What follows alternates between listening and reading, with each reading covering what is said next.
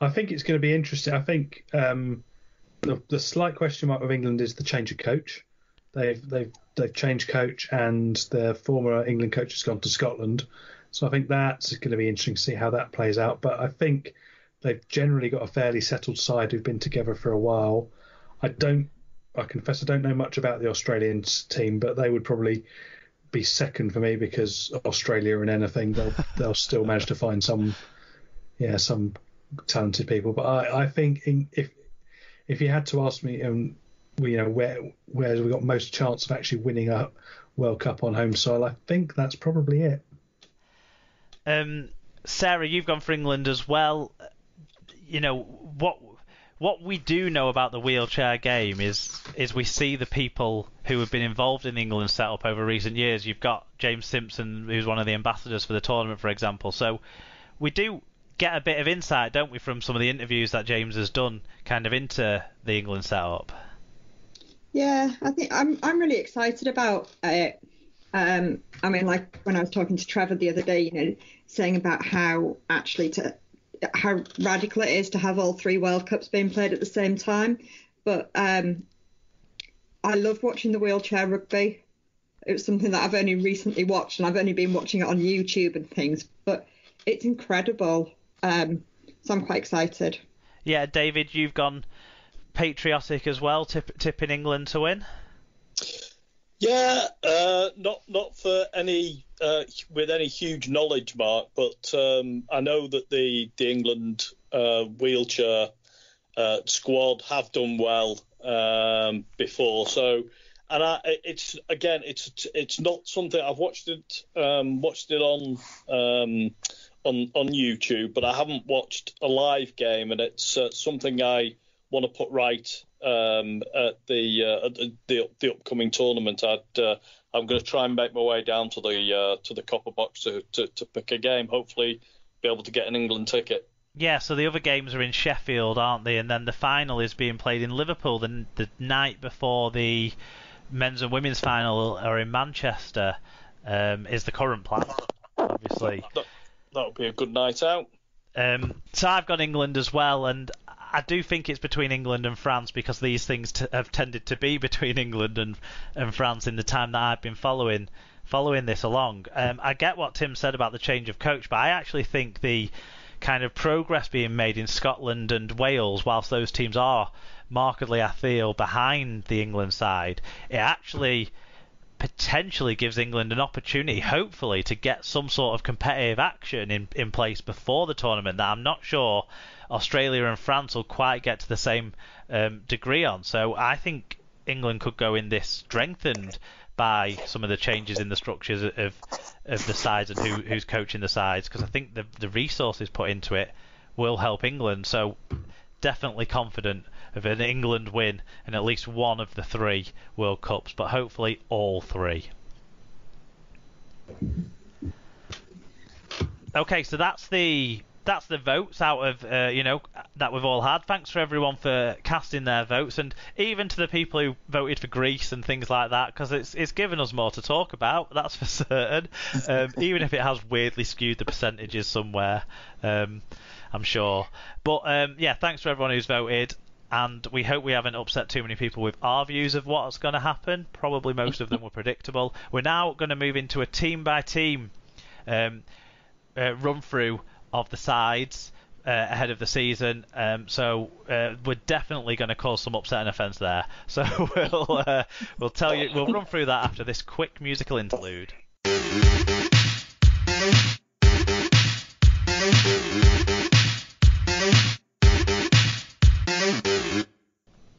Okay, so it's team by team time, and what that means is it's trigger warning time, because obviously not all of you will be happy with where we place your team in this list. So, please don't take it personally. Please remember that we have to put everyone somewhere for the fun of the predictions.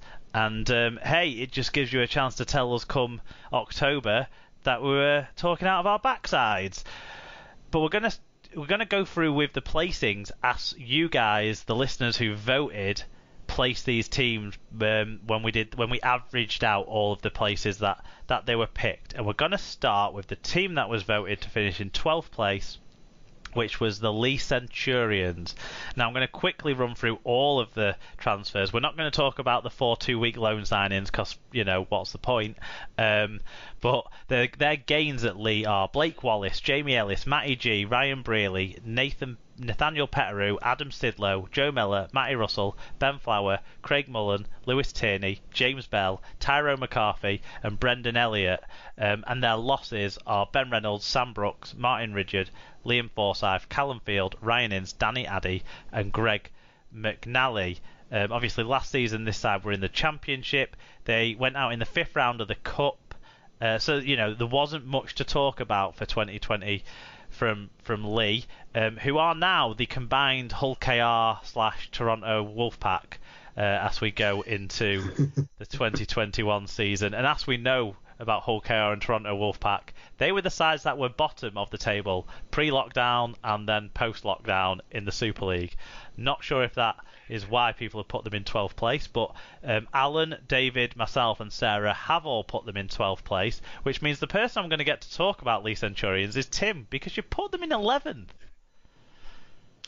Yeah, I think they've got a little bit of experience in there. They've got a bit of nastiness about them, and I just think they might be able to get a few wins, especially when playing sort of higher up teams that are perhaps taking them a bit lightly, that might just be enough for them to creep ahead KR. Fair enough. Sarah, you've got them in 12th, which I guess would have been a painful thought because you would have wanted to find a way to put Hull KR 12th. So is the issue with Leigh the sort of quality of strength and depth that they maybe lack compared to other sides? Yeah, well, I think it's going to be tough for them coming up. They only found out relatively recently, didn't they? They have made some really good signings. It's just it's that step up, isn't it? And whether they can sustain it.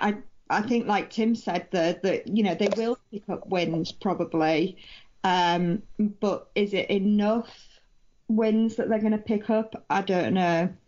And I just felt for me that they were probably the most likely to finish bottom. It depends how much Uncle Degsy wants to dig into his pockets come the second half of the season. If they can turn things around, is the way for them to avoid 12th place for me. So we shall see. 11th place, the team voted in 11th place.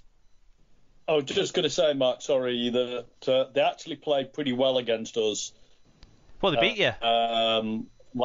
They did. They played pretty well against us last week. I mean, they only played our kids in the second half, really, but nevertheless, they did play pretty well. I think they might start well, particularly given who they've got in the first round. Depleted Wigan side that I'd have no idea what we're going to be playing on the wings. There you go. But they defended pretty well, and I thought they gave a good account of themselves last week. So I think they'll start okay, but I do think they might end up fading. The side to get the vote for 11th place was Wakefield Trinity. Their gains is only Mason Lino, so I think that suggests that the floor for their talent has improved. I'm not sure if it improves the ceiling. Their losses are Danny Brough, Danny Kerman, Ryan Atkins, Craig. Can you tell I prepared that joke? Craig Kopchak, Tony Chico, Romain Navarrete, Ben Jones Bishop, and Titus Guazi. So quite a big loss. That they were 10th in Super League last year. That was second bottom. Came out in the 6th round of the Challenge Cup, so that means they did nothing there. Alan, we had one fan view in from a Wakefield fan. Do you want to give us that first, please? Yep, so Wakey White says, hoping Wakey can at least flirt with the playoffs until fairly near the end of the season. In the end, though, I expect us to have a fairly unremarkable season, maybe get to a semi in the Challenge Cup. I think that's about as positive as you could ever hope to be with looking at those gains and losses, I would have thought. Well, you're the person who picked him where the main voters picked him to finish, and that's 11th place. So, you feel it's going to be a struggle then for Wakey this year. Well, obviously they struggled early on, didn't they? And then they found a little bit of form, kind of, when it was all a bit kind of academic, really. They were kind of. I wouldn't call the Daily Star academic. Because it did feel like it was the Daily Star's piece that turned their season around. Yeah, well, but yeah, I mean, in terms of,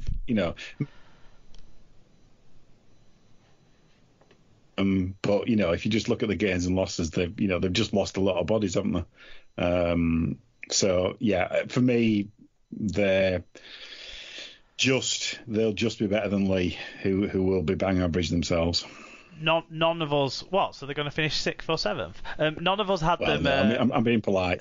None of us had them finishing outside of the bottom 4. David, you had them in the best place of any of us, 9th. So a little bit more optimism, or is it just more pessimism about the rest? Yeah, well, possibly a little bit of both. I found it quite difficult to pick between some of the sides. I have to say I didn't realise quite so many experienced players had left the club, but nevertheless, a lot of those guys didn't. Danny Kerman aside, and Danny Brough aside, didn't play week in week out last year for Wakefield, and I still really quite like the back line, and I think they've got a good coaching staff there. Clearly, the squad's going to be a bit thin, but if they can keep fit, then I think they'll finish out of the bottom 2 anyway. Okay, the side that finishing out of the bottom 2 as the predictions have gone is Hull KR, who the fans have voted into 10th place. I must admit, I think this was from some rogue votes putting him in first place, skewing the average, but be that as it may, there's been a bit of squad turnover at Rovers. So Albert Vette, Ryan Hall, Corbin Sims, Brad Takarangi, Louis Johnson and Muiz Mustafa have all come in. So lots of forwards there, including Ryan Hall. The losses, though, were big in number and some big in presence as well. Mitch Garbutt, Jamie Ellis, Ryan Briley, Matty G, Nathaniel Petteroo, Dan Murray, Will Oakes, Harvey Levett, Robbie Mulhern, Wella Haraki and Nick Rawsthorne were the exits at Hull KR. Big squad turnover again for the Robins. We had a couple of fan views in. Tim, do you want to read through your fellow Rovers fan reviews before we talk about your prediction? Yeah, so Adam Everett, welcome to Adam. He says, gradual progression, win more games than we lose, finish 9th or above. And Tom Andrews says, hold on, Adam. You're going to win more games than you lose, but only finish 9th or above. Okay.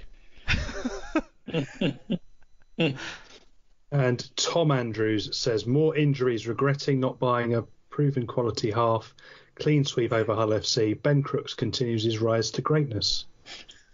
But that rise for you sees them finish last again, Tim. So why the pessimism about your own team? I just think there's been so much chopping and change. I don't know who the best 13 is. I can't see Tony Smith lasting past July.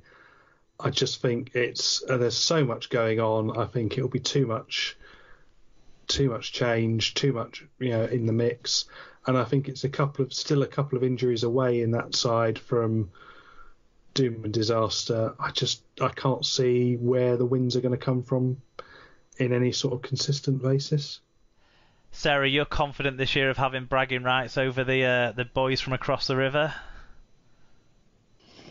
I think so. Yeah, it's very difficult, isn't it? Because with that amount of squad turnover, it's very difficult to know what it's going to look like. But there's nobody there that particularly makes me think, wow, they're amazing. So now you don't think that, Sarah, but Alan's thinking like Adam Everett is. He's got them finishing 7th. Explain yourself. Show you're working out. I don't think I can. I really can't.